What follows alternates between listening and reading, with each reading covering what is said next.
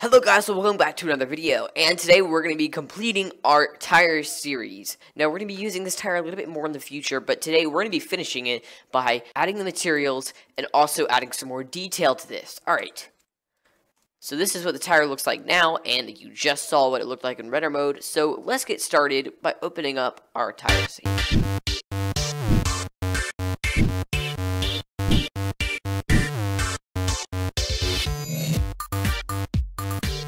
So now that we have our tire scene open in Blender, we can go ahead and start. So what are we going to be doing? We're going to be adding more detail to this tire and also adding the textures. We're also going to be making it look good in the Cycles render engine. Alright, so let's start by obviously turning our engine to Cycles render. That's very important. Next up, we need to actually unwrap this. So basically, what you want to do is select all of our wheel pieces here. Again, if you remember, we have 4 sides to this. We press U and Smart UV Project. This will take a very long time. Alright, so that took probably around 2 minutes to finish.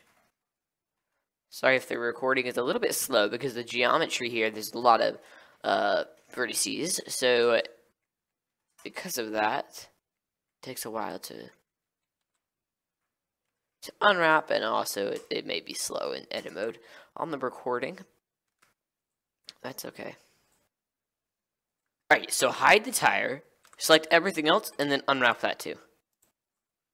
Okay, so now that we've done that, go ahead and create 2 materials and assign the rim to the second material. Call that material rim and the first one tire.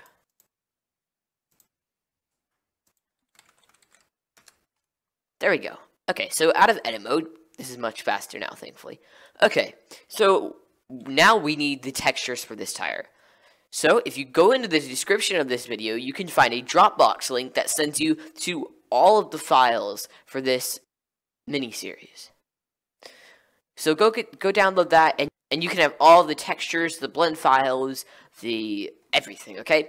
So let's go ahead and find those textures. Alright, I have both of the textures that we're going to be using today open. Right here, so the metal texture, and also the tire texture, which for some reason is named original. That'll change for you guys. Okay, so now what do? We go to our tire texture, go into the node editor, and let's create a material for this. So first off, let's add a mix shader. In the second part of the mix shader, let's add a glossy. There we go. And next, after that, we're going to add a bump. Alright, and I'm going to explain these in a minute. Add an image texture to this, and select our tire texture. Duplicate that, change it to non-color data, and let's go ahead and connect everything up. Alright, so what does this bump do? This bump is for creating the bump off of this texture. So let's just say you don't have a normal map off of a normal texture. Let's just say you look up a texture and you download it. Let's just say you don't know how to create a normal map off of this. You can go into GIMP and you can do it, but that takes a while. In Blender, to fix that, you have this bump node. Basically, it takes the data from a non-color data image, like this one, and changes it into a bump map. Alright? So that way you can take a normal image and turn it into a normal map. Alright? So what we need to do now is connect our tire texture to both the diffuse, or to just the diffuse.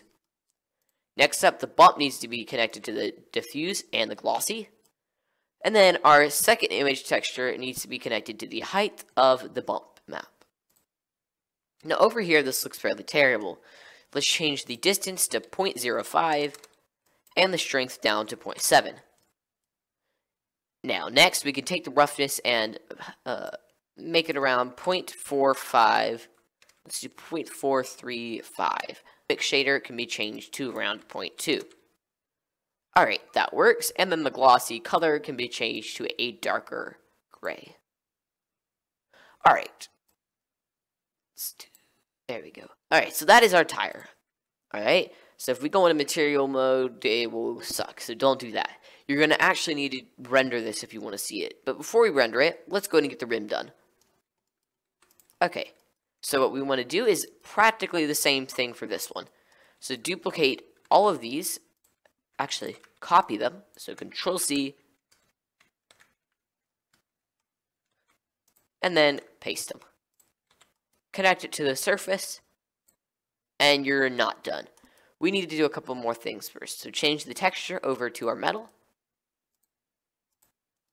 The strength can be changed to 0.2, or the distance can, and the strength can be changed to 0.6.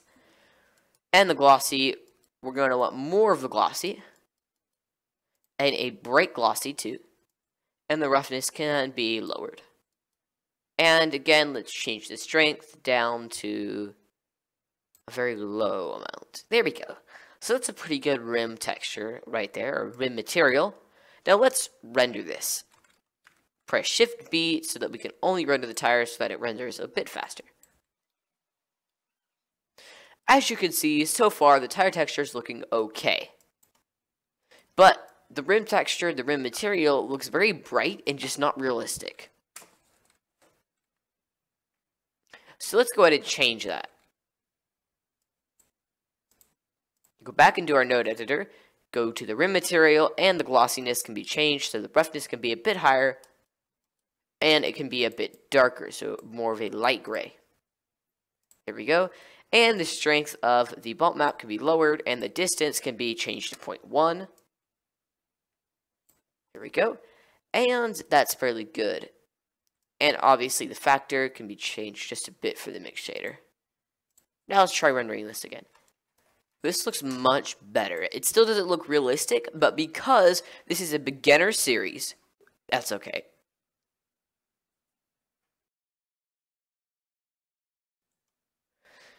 Alright, so while this is rendering, I'm going to point out a couple of things. You guys may have noticed these things right here. Oh, that is a big issue, right? Well, actually, I actually kind of like it. It kind of looks really cool. Now, if you want to change it, I'll go ahead and show you how to change it. But personally, I actually like that. Alright, so as you can see, our tire is half done rendering. So let's go ahead and change this right here. How do we change that? Well, alright, so then now let's change the tire part right here. So the tire that's sticking out, we can edit that. But how do we do it? Because Blender is very slow when we go into edit mode, right? So how do we change that? Okay, so first off, we're going to go into edit mode. We're going to select just the tire part. And then press Shift H. Alright, so now that we can change this, let's go ahead and hide at least half of this. So we can press Z and hide most of this. We don't need a lot of this. Most of the detailed part can be hidden away.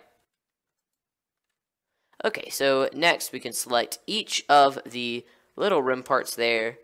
Now for this, I'm just going to delete these parts. We don't need these.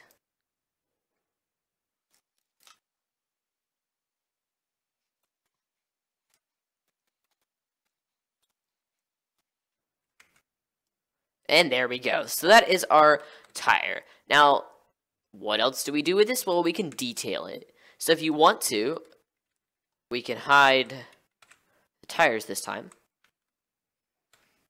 Alright, so after you hide the tire, we can go ahead and create some loop cuts on the rim part here. So we want to create some very small loop cuts. Because we want to create some detail on this.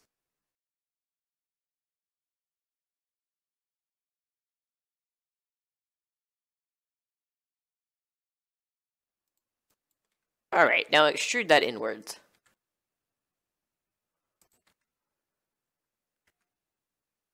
Or outwards, whichever one you want. Alright, so that's a cool tire.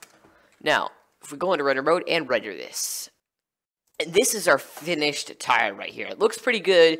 If you use like writing and world setup, then it's going to look a lot better. Now, thank you guys for watching, and I'll see you guys in the next tutorial.